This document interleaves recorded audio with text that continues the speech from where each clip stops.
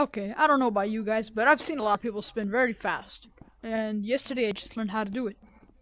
So, on the Oculus controller, you have 5 buttons on it. Well, on the middle part. One's jump, point, and whatever this is even called. You have to hold both of the joysticks down. And now, the Oculus tracks your body movement, or your hand movement. No, not body movement. And then, you just have to hold them both down. You have to spin in real life. You don't have to spin that fast. This is how it looks like in third person.